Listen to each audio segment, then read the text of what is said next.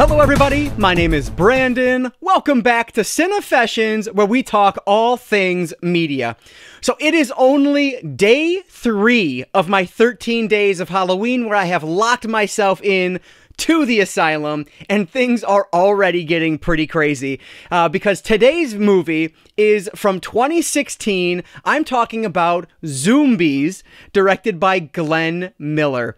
So this is a mix of exactly what you think it is. This is basically Jurassic Park meets The Walking Dead, but they're not dinosaurs, so maybe Jurassic Park isn't the best example, but it's similar because it's a zoo. It's just ridiculous, but it's just ridiculous enough that it's kind of fun. So let's talk about it. Day 3, guys. If you are enjoying this series, please give it a like down below. That really does help me out. But let's not waste any more time at all. Let's dive right into day 3, where we can talk about Zoombies. Just a ridiculous title. I don't even know.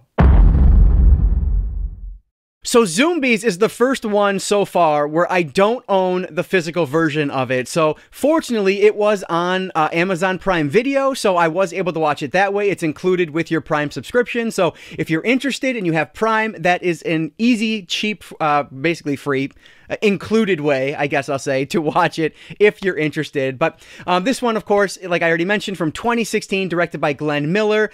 We start off and there are these monkeys at this zoo that we are going to be spending the entire film in, and something has happened to them. A virus has attacked them, and they are essentially turning into zombie monkeys.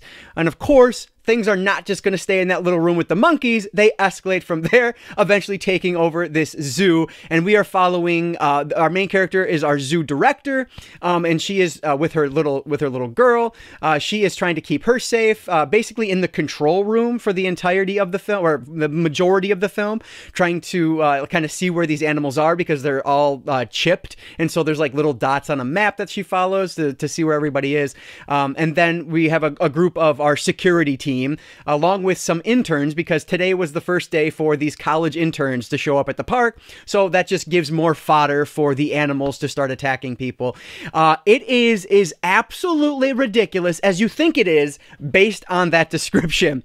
And I will say, this is it's a different style than I've watched so far in these 13 days, because the first 2 were horror movies to the extreme. Like, they were trying to be horror movies.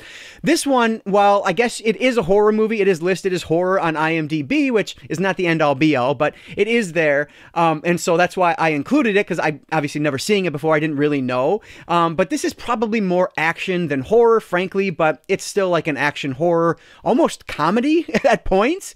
And intentionally so, I feel like, because it's a different style. It's going for something different than those first 2 movies were going for.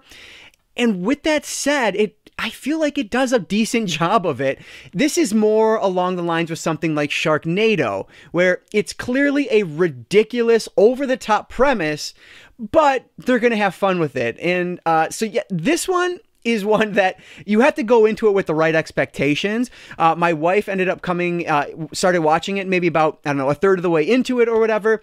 And it got a lot more fun at that point because we were just able to laugh at everything that was going on. And I wasn't laughing like negatively at the movie. Yes, it was ridiculous, but it's made to be that way. And I think they do that pretty well.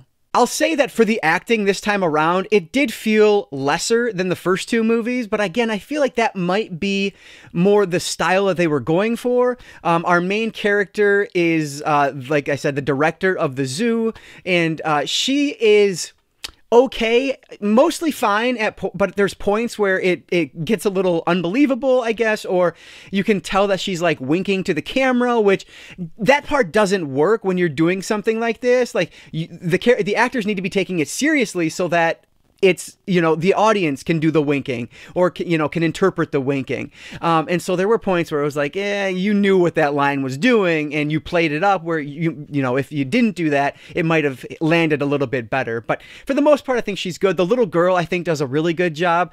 She's a supporting character, but she does well with what she's given.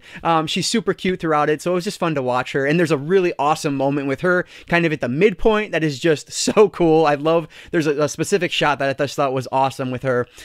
The security team, again, it's kind of hit and miss. The acting was not the problem with this, like I've said with the other two. Like, it was fine. It was a little weaker than the other two movies, but it was fine still. It did what it needed to do.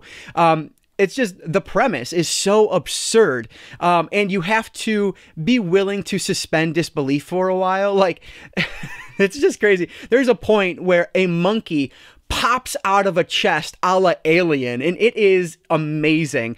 There's a point where the security team is riding elephants, and it's just like, what's going on here? A giraffe tears apart a person at one point. Like, it is just beyond ridiculous, but because of that, it's fun. I had fun watching it. I didn't find it slow at any point. I thought it had a very good pacing to it. You know, this is not a movie I would recommend for someone that's looking for like a serious horror film, but if you're looking for an action, comedy, horror, sci-fi mix, and you know what you're getting into, then this isn't a terrible way to spend 89 minutes or 88 minutes or whatever it is. So it is exactly what it is, and they do a decent job with it. So I ended up giving this movie 3 out of 5 stars, which might sound a little ridiculous, but it's just fun. It's silly, stupid, turn your brain off, fun, and that's okay with me. That is perfectly fine every once in a while. So again, I am giving Zoombies from 2016 3 out of 5 stars.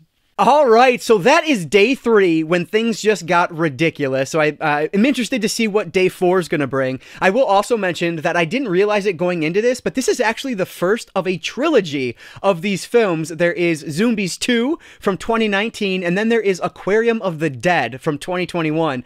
I was going to watch all 3 of them, but you have to pay for the second one, and then the third one is not available on Amazon Prime Video, so I just decided I'll hold off and wait till they're all available for free, and then I'll go back and revisit them, because I would like to see where this goes. Like, oh, I didn't even mention the ape in this, the gorilla in this is just bonkers. Like, it is a mix of CGI and a person in a costume, and it's just so silly and dumb, but it is hilarious. So anyway, okay, that is day 3. If you guys did enjoy this video, please give it a like down below. Like I always say, that really does help me out. And I don't just talk movies on this channel. I'm talking all things media, be it movies, video games, books, graphic novels, manga. If it's media related, I'm interested in it, and if you are too, you might consider subscribing. Alright guys, so that's going to do it for day 3. I just want to say thank you all so much for watching, and I want to encourage you to consume some media today. I'll catch you next time.